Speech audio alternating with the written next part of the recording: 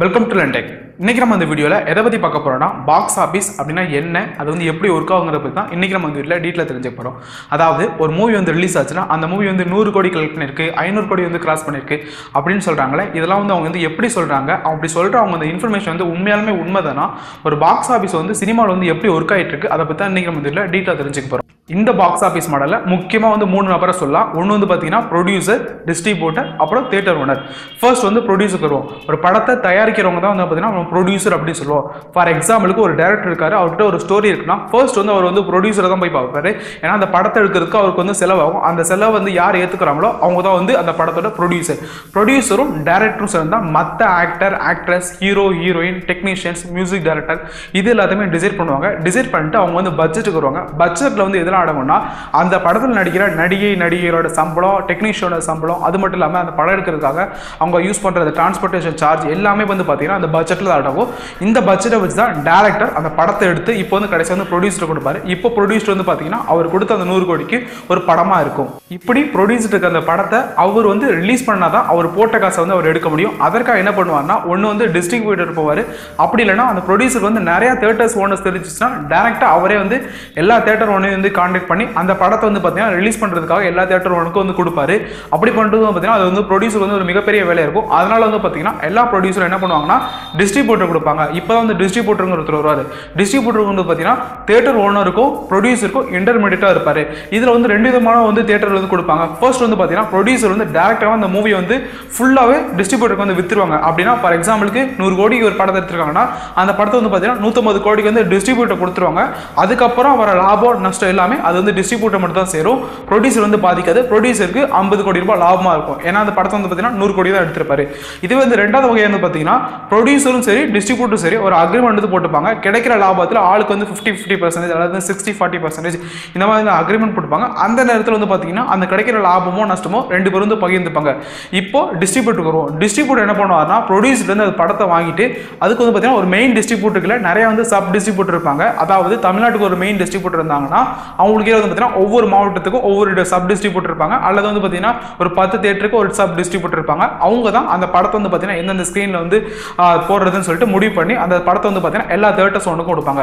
Okay, இப்போ வந்து theatre owner வரலாம். தியேட்டரில் வந்து பார்த்தீங்கன்னா மொத்தம் வந்து 2 விதமான தியேட்டர் இருக்குது தமிழ்நாட்டில். ஒன்று வந்து பார்த்தீங்கன்னா சிங்கிள் ஸ்க்ரீன், ஒன்று வந்து பார்த்தீங்கன்னா மல்டிப்ளெக்ஸ். இதுவே சிங்கிள் ஸ்க்ரீன் வந்து பார்த்தீங்கன்னா ஒரு படம் வந்து ரிலீஸ் ஆயிடுச்சுன்னா அந்த படம் வந்து ஃபர்ஸ்ட் வீக் வந்து என்ன கலெக்ஷன் பண்ணுறதோ அதில் வந்து பார்த்தீங்கன்னா 90% ஆஃப் கலெக்ஷன் வந்து டிஸ்ட்ரிபியூட்டர் தான் போகும், 10% அந்த தியேட்டர் ஓனருக்கு போகும். இதுவே மல்டிப்ளெக்ஸ் எடுத்தீங்கன்னா 60% ஆஃப் கலெக்ஷன் வந்து பார்த்தீங்கன்னா டிஸ்ட்ரிபியூட்டர் போகும், 40% ஆஃப் கலெக்ஷன் வந்து தியேட்டர் ஓனருக்கு போகும். இதுவே வந்து வீக் 2ங்கிறப்போ அகைன் வந்து ஒரு 10% குறையும். இதுவே வீக் 3ங்கிறப்போ அகைன் வந்து பார்த்தீங்கன்னா 10% குறையும். இப்படி தான் வந்து பார்த்தீங்கன்னா ஒவ்வொரு மூவியும் வந்து ரிலீஸ் ஆகிறப்போ டிஸ்ட்ரிபியூட்டருக்கு வந்து ஷேர் போயிட்டே இருக்கும். ஒரு படத்தோட லாபம் நஷ்டங்கிறது வந்து பார்த்தீங்கன்னா டிஸ்ட்ரிபியூட்டருக்கு வந்து எவ்வளோ ஷேர் கிடைக்குங்கிறத பேஸ் பண்ணி தான் இருக்குது. ஓகே, ரொம்ப காம்ப்ளிகேட் வந்து பண்ணி வேண்டாம். நம்ம வந்து ஒரு எக்ஸாம்பிள் வச்சு பார்த்தா ஈஸியாக வந்து நமக்கு வந்து புரிஞ்சிடும். ஃபர்ஸ்ட் வந்து ஒரு ப்ரொடியூசர் வந்து 100 கோர்ஸ்க்கு வந்து ஒரு மூவி எடுத்திருக்காரு. அதை வந்து பார்த்தீங்கன்னா இப்போ டிஸ்ட்ரிபியூட்டருக்கு 150 கோர்ஸ்க்கு வந்து கொடுக்குறாரு. அப்போ வந்து பார்த்தீங்கன்னா ப்ரொடியூசர் வந்து அப்போவே வந்து 50 கோர்ஸ் வந்து லாபமாயிரும். அது மட்டும் இல்லாமல் இப்போ டிஸ்ட்ரிபியூட்டர் வந்து என்ன பண்ணுவார்னா அவர் வந்து அந்த மூவி வந்து பார்த்தீங்கன்னா எல்லா விதமான சப் டிஸ்ட்ரிபியூட்டர் வழியாக வந்து எல்லா விதமான தியேட்டர் ஸ்க்ரீனில் வந்து பார்த்தீங்கன்னா அந்த ஸ்க்ரீன் பண்ண செய்வார். இப்படி பார்த்தீங்கன்னா அந்த படம் வந்து ஒரு 3 வாரம் ஃபார் எக்ஸாம்பிள் கொடுத்துனா அந்த 3 வாரத்தில் வந்து பார்த்தீங்கன்னா ஒரு 300 கோர்ஸ் வந்து கலெக்ட் பண்ணி வச்சுக்கலாம். இந்த 300 கோர்ஸாக வந்து டோட்டலாக வந்து பார்த்தீங்கன்னா எல்லா விதமான தியேட்டர்ஸ் ஓனர்ஸ்டே இருக்கும். இது வந்து பார்த்தீங்கன்னா அவங்க வந்து இப்போ வந்து டிஸ்ட்ரிபியூட்டருக்கு அவங்களோட ஷேர் வந்து கொடுக்கணும். ஓகே, இப்போ வந்து 300 கோர்ஸ் வந்து படம் வந்து கலெக்ட் பண்ணியிருக்கு. இதில் வந்து பார்த்தீங்கன்னா தமிழ்நாட்டை பொறுத்த வரைக்கும் ஒரு படம் வந்து எவ்வளோ வந்து வசூல் பண்ணியிருக்கோம் அதில் வந்து பார்த்தீங்கன்னா நம்ம வந்து 28% வந்து ஜிஎஸ்டி வந்து நம்ம டிக்கெட் வந்து பே பண்ணியிருக்கோம். ஸோ அதனால் வந்து பார்த்தீங்கன்னா இந்த 300 கோடி வந்து பார்த்தீங்கன்னா 28%ங்கிறது 84 கோடி. இந்த 84 கோடியை வந்து தியேட்டர் ஓனர் வந்து கவர்மெண்ட்டுக்கு வந்து டாக்ஸாக கட்டிடுவாங்க. மீதி இருக்குது வந்து பார்த்தீங்கன்னா 214 கோடி.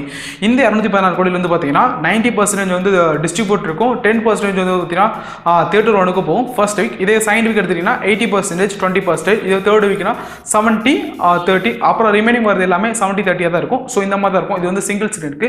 இதே மல்டிப்ளெக்ஸ் பார்த்தீங்கன்னா அதுக்கு வேறு விதமான ரேஷியோ இருக்கும். ஸோ இந்த மாதிரி வந்து பார்த்தீங்கன்னா டிஸ்ட்ரிபியூட்டருக்கு அவங்களோட வந்து ஷேரை கொடுப்பாங்க தியேட்டர் ஓனர். இப்போ வந்து தியேட்டர் ஓனருக்கு வந்து பார்த்தீங்கன்னா கொடுத்து இப்போ டிஸ்ட்ரிபியூட்டருக்கு மொத்தம் வந்து ஒரு 150 கோடி வந்துட்டுன்னு வச்சுக்கலாம்.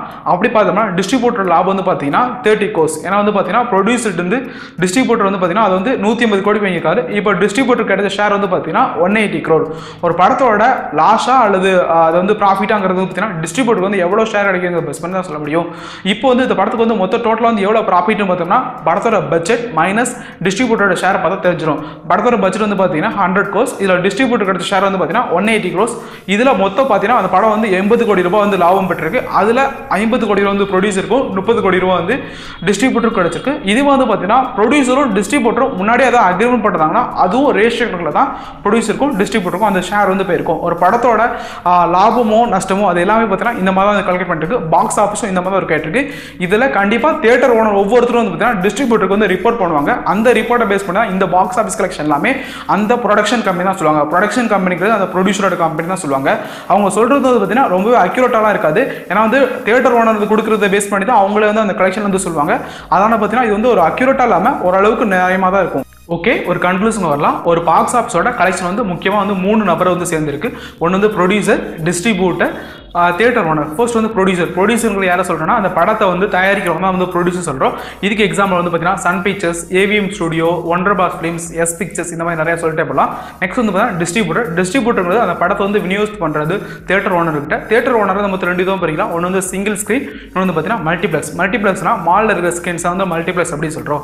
ஓகே, இப்போ வந்து டிஸ்ட்ரிபியூட்டர் வந்து பார்த்தீங்கன்னா தமிழ்நாட்டில் இருக்க எல்லா தியேட்டர்ஸ்க்கும் அந்த படத்தை வந்து பார்த்தீங்கன்னா ஸ்க்ரீன் பண்ணுறதுக்கு அந்த படத்தை வந்து கொடுத்துருவாங்க. இப்போ தியேட்டர் வந்து பார்த்தீங்கன்னா அந்த படத்தை வந்து மொத்தம் 3 கிளாஸில் வந்து பிரிப்பாங்க. ஒன்று வந்து பார்த்தீங்கன்னா ஏ centre, B centre, C centre பிரிப்பாங்க. ஏ சென்டரில் இதெல்லாம் நடக்கும்னா ஒரு படம் அந்த படத்தோட ஸ்டோரியை மட்டுமே பேஸ் பண்ணி வந்து அந்த படம் ஓடுதுன்னா அது வந்து பார்த்தீங்கன்னா ஏ கிளாஸ் அப்படின்னு சொல்லுவாங்க. இதுவே அந்த படம் வந்து பார்த்தீங்கன்னா ஒரு கமர்ஷியல் மூவியாக இருந்துச்சுன்னா அது வந்து பார்த்தீங்கன்னா பி கிளாஸ் சொல்லுவாங்க. அது வந்து பி கிளாஸ் ஆடியன்ஸ்க்காக எடுக்கப்பட்ட படம். இதுவே வந்து சி கிளாஸ்ங்கிற எதை சொல்லுவாங்கன்னா ஒரு படம் வந்து கமர்ஷியலாக இருக்கும். அதில் வந்து எந்த ஒரு லாஜிக்கலுமே இருக்காது. முற்றிலும் வந்து பார்த்தீங்கன்னா அந்த படம் வந்து அந்த படத்தோட ஃபேன் பேஸ்க்காக எடுக்கப்பட்ட படமாக இருக்கும். அதை வந்து பார்த்தீங்கன்னா சி கிளாஸ் சொல்லுவாங்க. ஸோ நம்ம பார்த்தீங்கன்னா ஏ சென்டர், பி சென்டர், சி சென்டர்னு அந்த படம் வந்து ஓடி முடிச்சு ஒரு கலெக்ஷன் வந்து கலெக்ட் பண்ணும். அப்படி கலெக்ட் பண்ணுற அந்த படத்தை வந்து பார்த்தீங்கன்னா டிஸ்ட்ரிபியூட்டருக்கு தியேட்டர் ஓனர் வந்து ஷேர் பண்ணணும். இப்போலாம் வந்து பார்த்தீங்கன்னா இது வந்து ரொம்பவே அக்யூரேட்டாக தான் பண்ணுறாங்க. ஏன்னா வந்து பார்த்தீங்கன்னா இப்போ நிறைய வந்து ஆன்லைன் சைட்டில் வர ஆரம்பிச்சிச்சு டிக்கெட் புக் பண்ணுறதுக்கு. நாம ஒரு டிக்கெட் புக் பண்ணால் அது வந்து எத்தனை பேர் புக் பண்ணியிருக்காங்க, என்ன கணக்குங்கிறது எல்லாமே டிஸ்ட்ரிபியூட்டருக்கு வந்து ரொம்ப ஈஸியாக செஞ்சிடும். இதை தான் வந்து பார்த்தீங்கன்னா ஃபுட்பால்ஸ் அப்படின்னு சொல்லுவாங்க. எவ்வளோ ஆடியன்ஸ் போய் வந்து தியேட்டரில் போய் பார்க்குறாங்களோ அதுதான் வந்து பார்த்தீங்கன்னா ஃபுட்பால்ஸ் அப்படின்னு சொல்லுவாங்க. இப்போ மொத்தமாக கலெக்டாக இருக்க அந்த கலெக்ஷனில் ஜிஎஸ்டி போக மீதி அமௌண்ட்டை டிஸ்ட்ரிபியூட்டருக்கு வந்து கொடுப்பாங்க. டிஸ்ட்ரிபியூட்டருக்கு வந்து கடைசியாக ஃபைனலாக எவ்வளோ ஷேர் வந்திருக்கோ அதை பேஸ் பண்ணி தான் அந்த படத்தோட வந்து ப்ராஃபிட்டோ அல்லது நஷ்டமோ அதை வந்து சொல்ல முடியும். ப்ரொடியூசர் வந்து பார்த்தீங்கன்னா அவருக்கு வந்து டிஸ்ட்ரிபியூட்டர்லேருந்து கிடைக்கிற ஷேர் மட்டும் இல்லாமல் அவர் வந்து நிறைய விதத்தில் வந்து படத்தை வச்சு அவர் வந்து லாபம் பார்க்கலாம். அதே இதில் வந்து பார்த்தீங்கன்னா ஒரு படம் வந்து ரெடி ஆயிடுச்சுன்னா அந்த படத்தோட சாங்ஸை அவர் வந்து மற்ற மியூசிக் கம்பெனியில் கொடுக்குறது மூலியமாகவும் அந்த படத்துலேருந்து பார்த்தீங்கன்னா ஒரு ஷேர் வாங்கலாம். ஃபார் எக்ஸாம்பிளுக்கு சோனி மியூசிக், டிங் மியூசிக் இந்த மாதிரி நிறைய வந்து மியூசிக் கம்பெனி இருக்காங்க. அந்த மியூசிக் கம்பெனியில் வந்து பார்த்தீங்கன்னா படம் ரிலீஸ் ஆகிறதுக்கு முன்னாடியே அவங்க வந்து மியூசிக்காக சில ஷேரை வந்து ப்ரொடியூசர் வந்து கொடுப்பாங்க. அது மட்டும் இல்லாமல் சேட்டலைட் ரைட்ஸ் அப்படின்னு சொல்லுவாங்க. சேட்டலைட் ரைட்ஸுங்கிறது எதை சொல்லுவாங்கன்னா ஒரு படம் வந்து தியேட்டரில் வந்து ஓடி முடிச்சதுக்கப்புறம் டிவியில் ஏதோ ஒரு சேனலில் அந்த படத்தை வந்து போடுவாங்க. அதுதான் வந்து பார்த்தீங்கன்னா சேட்டலைட் சொல்லுவாங்க. சேட்டலைட் ரைட்ஸுக்கு அதுக்கும் பார்த்தீங்கன்னா சில அமௌண்ட் வந்து ப்ரொடியூசருக்கு வந்து போகும். ஸோ இப்படி தான் வந்து பார்த்தீங்கன்னா ப்ரொடியூசருக்கு வந்து மொத்தம் 3 விதத்தில் போகும். ஒன்று வந்து பார்த்தீங்கன்னா தியரட்டிக்கல் ரைட்ஸுங்கிறது டிஸ்ட்ரிபியூட்டர் வந்து கிடைக்கிறது. அப்புறம் வந்து பார்த்தீங்கன்னா சேட்டலைட் ரைட்ஸ் வந்து டிவி சேனல் வந்து கிடைக்கிறது. மியூசிக் ரைட்ஸ் மியூசிக் கம்பெனி கிடைக்கிறது. ஸோ இந்த மாதிரி பார்த்தீங்கன்னா மொத்த கலெக்ஷனும் வச்சு ஒரு படத்தோட லாபமாக நஷ்டமாகிறது சொல்ல முடியும். பாக்ஸ் ஆஃபீஸ் கிடைக்கிறது தியேட்டரில் அந்த படம் வந்து எவ்வளோ ஓடி எவ்வளோ கலெக்ட் பண்ணிக்கோ அதை தான் வந்து பார்த்தீங்கன்னா பாக்ஸ் ஆஃபீஸ் கலெக்ஷன் சொல்கிறாங்க.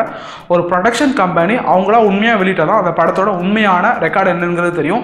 மற்ற சில ட்ராக்டர்ஸ்லாம் வந்து சொல்லுவாங்க இந்த படம் வந்து இவ்வளோ கோடி ரூபாய் கலெக்ட் பண்ணிருக்கு, இவ்வளோ கோடி ரூபாய் கலெக்ட் பண்ணியிருக்காங்க. அவங்க வந்து எதை பேஸ் பண்ணி சொல்லுவாங்கன்னா அவங்க வந்து சில டிஸ்ட்ரிபியூட்டரோட லிங்க்ல இருப்பாங்க. அவங்க சொல்கிற இன்ஃபர்மேஷனை வச்சு தான் அவங்க வந்து பார்த்தீங்கன்னா ஒரு படத்தோட கலெக்ஷன் சொல்லுவாங்க. பட் அது அந்த அளவுக்கு அக்யூரேட்டாக இருக்காது. ஒரு ப்ரொடக்ஷன் கம்பெனி அவங்க சொல்கிறாங்களோ அதை பேஸ் பண்ணால் அது வந்து உண்மையான ரேஷியோவாக இருக்கும். இதில் வந்து பார்த்தீங்கன்னா சில ப்ரொடக்ஷன் கம்பெனி வேணுக்குனே அதிகமாக சொல்கிறாங்கன்னு சொல்லி பேர் சொல்லுவாங்க. அப்படி வேணும்னே அவங்க அதிகமாக சில கலெக்ஷன் வந்து சொன்னாங்கன்னா அதுக்கு அவங்க தான் கவர்மெண்ட்டுக்கு வந்து டேக்ஸ் வந்து கட்டுற மாதிரி இருக்கும். ஸோ இதனால் வந்து பார்த்தீங்கன்னா அவங்க வந்து அதிகமாக வந்து சொல்ல மாட்டாங்க, கம்மியாகவும் சொல்ல முடியாது. ஏன்னா வந்து பார்த்தீங்கன்னா நிறையா வந்து ஆன்லைன் சைட் இருக்கிறதுனால அதில் வந்து ஈஸியாக வந்து காட்டி கொடுத்துரும் டிஸ்ட்ரிபியூட்டருக்கு வந்து எவ்வளோ வந்து ஷேர் வந்து இருக்கிறத பேஸ் பண்ணி. ஸோ ஜென்ரலாக பார்த்தோம்னா ஒரு பாக்ஸ் ஆஃபீஸ் வந்து இந்த மாதிரி ஒரு கேட்டிருக்கு. மீண்டும் இது போன்ற ஒரு நல்ல வீடியோ சந்திக்கலாம். நன்றி, வணக்கம்.